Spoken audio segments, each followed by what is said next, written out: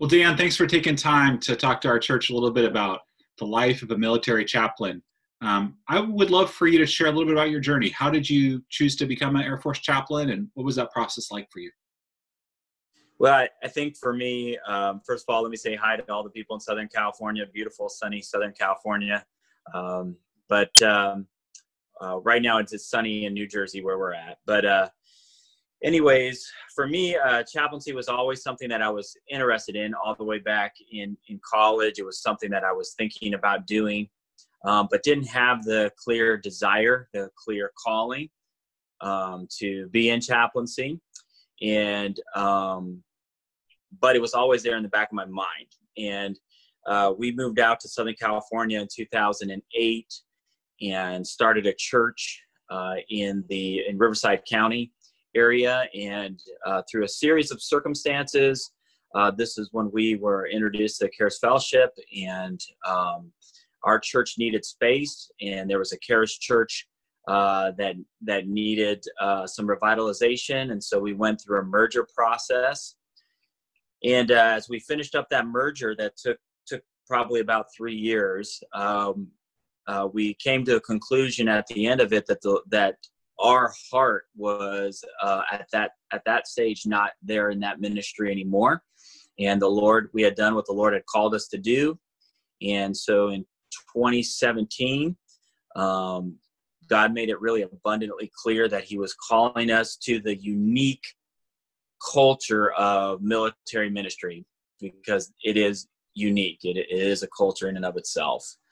And so that was just where our heart was. We were interested in ministering to those in the military.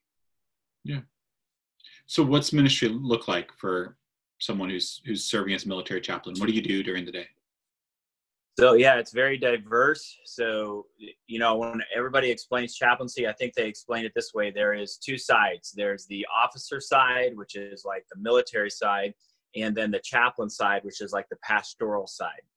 And so much of the day oftentimes is filled with officer duties. This is anything from sitting through meetings where you're, hearing about the pace of operations and where jets are going and who's coming in and out of your base, to putting on a resiliency event for a base community, advising leaders, sitting down with leaders and talking to them about maybe unit morale and those type of things. And then there's the pastoral side, and the pastoral side is really very close to typical ministry. You're visiting people in their units. You're praying with people. You're hosting Bible studies. You're preaching, doing all those different things that we do, whether it's an incarnational type of ministry or whether it's a proclamation of the gospel on a Sunday morning. Yeah. One of our pastors, Don Shoemaker, is a police chaplain here in Seal Beach. And he talks about doing ride-alongs in police cars sometimes. You're with the Air Force. What does a ride-along look like for an Air Force? Yeah, a little higher up. So I get a regular opportunity to jump on jets and go with flight crews. And lucky right now, my leadership is very, very pro about me getting on and flying with some of the flight crews overseas on different missions that they're on, and really, really wants me there with them. And so you fly with them, you sleep with them, you show up, and you get mixed responses. Some are really surprised. They never had chaplains do that. Some have had chaplains do that in the past. They're very thankful.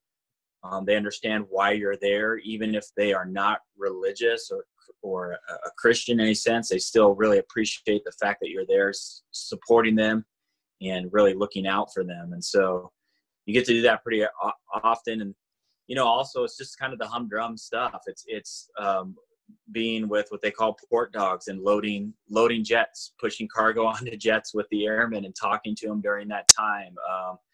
It's sitting in a flight tower and listening to them, talk back and forth to flight crews, or walking around talking to maintainers and the different things they do, or being out on a frozen flight line. I can think back of, being out and delivering hot cocoa on a freezing flight line in New Jersey at, 6 p.m. at night or whatever. And so a lot of your ministry is cool stuff like that. I think it's cool stuff like that. I love doing those things, and that's kind of a ride along for us. Yeah.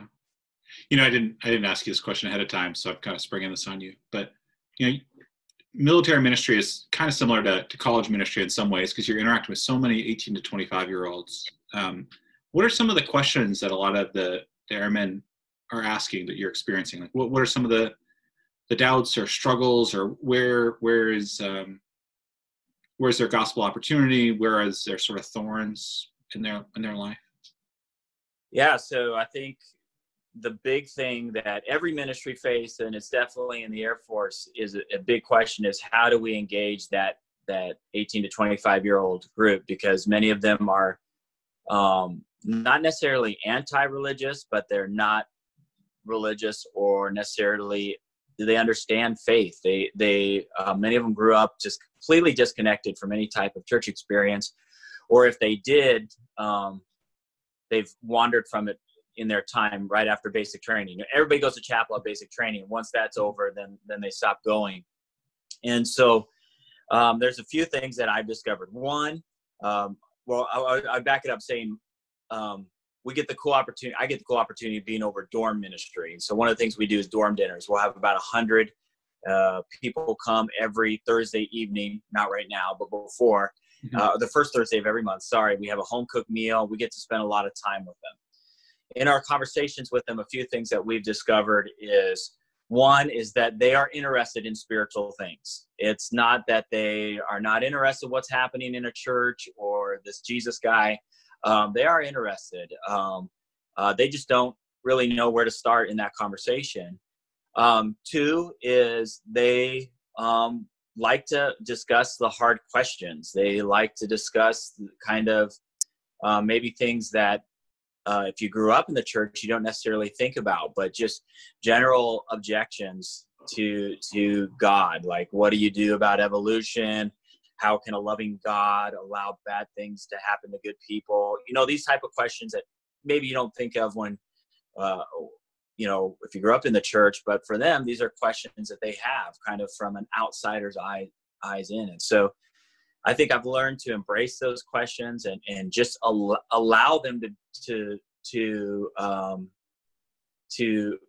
ask them and not feel threatened by their doubts, but to instead just kind of talk through those things with them.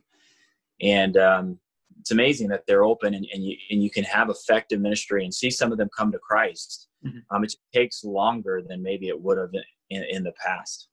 Yeah.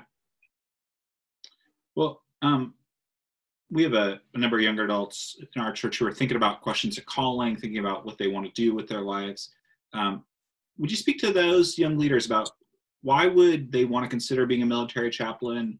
What would make someone a good chaplain in the military? Well, I'll tell you, first of all, don't do it if you just think the uniforms are cool. If that's your calling, don't, you know, it's much deeper than that. You got to have a calling to it specifically. And that was one of the big things. I have a buddy who's an Army chaplain, and that was the first thing he told me. He's like, you better be called to this. And it is very true. Make sure that is a desire that God is putting in your heart. But if it is, then you have an awesome calling being placed upon you. And, you know, it is a great opportunity to minister because you are literally overwhelmed with people and with opportunity. You know, we counsel, I don't know, this is a slower counseling base where I'm at, and I counsel typically, I want to say around 14 to 20 hours a month, somewhere in that range. And in some of the higher counseling bases, you're counseling close to 30 hours a month, where you're sitting down having one-on-one conversations with people going through some of the hardest moments of their life. And the opportunity to bring Christ to bear to their problems as an answer to their problems is such a privilege. And so Evangelistically, it is a great opportunity. And of course, experientially, it's a great opportunity too. You know, I think a special niche for younger people that are maybe not 100% sure about active duty or not is a reserve capacity or working in a capacity of the chaplain candidacy program. The chaplain candidacy program is something that you can do while you complete your Master of Divinity. They will, as far as the Air Force goes, I can't speak for all the branches, you get to travel around and see all the different missions and different types of bases, from the Air Force Academy to Nellis Air Force Base to all kinds of different bases, and see what they do. And you get an experience to kind of stick your toes in the water, so to speak. Mm-hmm. And so if you think you're called to that, and you should be called, if you think you're called to that, understand you're being called to a specific type of culture, because it will change, it will be different. And there will be sacrifices that come with it, whether it be deployments or just high stress upon you and upon your family. And so be aware of those things. But it's a great experience and great opportunity. And I would encourage you, you know, reach out to me, reach out to the Eagle Commission, and just have that conversation with people. And it'll be a big blessing and help. Yeah. And if people don't know, you mentioned you have to have a Master's in Divinity degree from a seminary, from an accredited seminary, and you have to be ordained with a sponsoring denomination, which our Fellowship of Churches, you mentioned Charis Fellowship is one of the ones that the Department of Defense recognizes. Correct. Well, you are an ordained minister, not just of our fellowship, but actually of our church. You're a member of our church as well. So as a member, how can we support you? How can we pray for you and your family? And how can we encourage you in the work that you're doing? Well, of course, just praying for endurance for myself and my wife. Just pray that God's blessing will be upon our career. And I say that not because I just want to promote and move up the rank or whatever. I say that because I want to be able to be effective in what we do. And so just praying that God will send us to the right assignments where the Lord is going to bless, and we're going to be a help to those that we minister to, would be my number one prayer request. If you can remember that, you'll be doing a lot. I would say additionally also, thank you to the congregation for your care and love that you sent our way the past Christmas season. That was greatly appreciated and a huge blessing to our family. I think if you guys are doing those things, then you're doing more than I could expect, and we'd be very thankful. All right. Well, anything else you'd want to say to our church? Don't take Southern California for granted. Complain about the traffic, but enjoy everything else, because it is a great place compared to New Jersey. I will tell you that. Well, that's why they send you on flights over to Greenland, right? Just so you appreciate New Jersey more. Yeah. Yes, exactly. Yeah, probably. All right. Well, thanks, Dan. I appreciate the time. All right. Take care and blessings.